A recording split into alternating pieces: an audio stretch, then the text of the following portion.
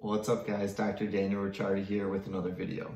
In this one today, I'm going to talk about the three different types of SIBO, which are hydrogen dominant, methane dominant, and then there's a new third type that hasn't been researched as much. It's the hydrogen sulfide SIBO. Let's go.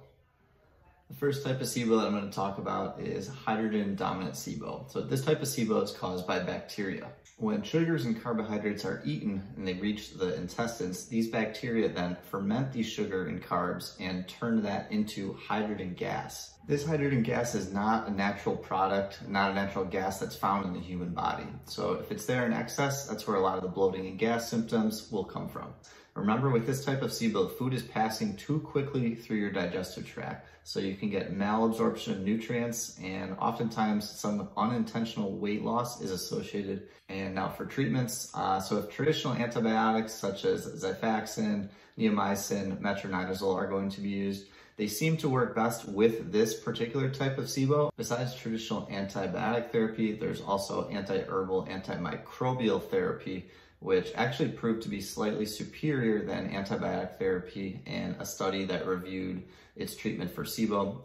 Next one up we're going to talk about is methane dominant, also called IMO, or intestinal methanogen overgrowth. This type of SIBO is not caused actually by bacteria. They're actually by a different type of one-cell organism called archaea, A-R-C-H-A-E-A. This is a relevant fact because if we're trying to treat something with an antibiotic and it's not a bacteria, it's not going to work. And then how does methane gas actually become formed? So if you remember previously, the bacteria, when they ferment carbohydrates, they give off the hydrogen gas. These archaea bacteria take that hydrogen gas along with carbon dioxide and they form the methane gas. The symptoms that can be caused by methane dominant SIBO are chronic constipation, which is more likely to happen.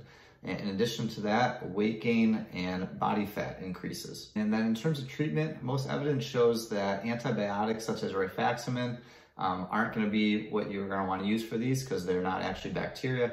Rifaximin is also indicated only for like irritable bowel syndrome, the diarrhea subtype. So having a type of intestinal illness such as this one, which is more constipation, it's really not going to be something you're probably going to want to do. So the anti-herbal antimicrobials or the elemental diet will likely be better options for treating this type of SIBO. That wraps up everything for the methane dominant SIBO. And now on to the third type is hydrogen sulfide SIBO. Hydrogen sulfide gas is actually a gas that's produced normally in the human body, which is different than the hydrogen or methane. However, too much of this gas is actually shown to cause a lot of inflammation, be a neurotoxin, and kind of prevent your cells from functioning to the best of their abilities. There's also evidence that links the increase of hydrogen sulfide gas to ulcerative colitis and other colon conditions. As far as symptoms go, you can have either constipation or diarrhea. However, diarrhea is way more prevalent with this type of SIBO. Besides this, smelly flatulence, which smell like rotten eggs due to the sulfur. Abdominal pains, can have tingling hands and feet due to its potential neurotoxicity. Now, in terms of the treatment of hydrogen sulfide SIBO, this is still a hotly debated issue. As of right now, a lot of the treatment options seem to be similar to the same ones for the hydrogen dominant SIBO, which were the antibiotics such as rifaximin and the antimicrobial herbs. In addition to that, there was another treatment I just wanted to throw out here. There seems to be some potentially strong evidence for its use in the future, although more studies are probably needed to look at it. But it was bismuth salicylate. Actually sounds familiar to you. It's probably because it's the active ingredient in regular old Pepto-Bismol.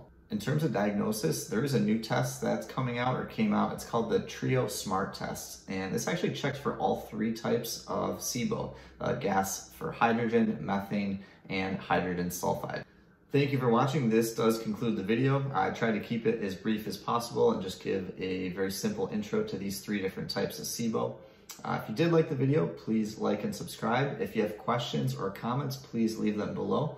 And tune in next week for a video. I post one every Monday at 6 p.m. Central Time. Thank you very much. Have a good day.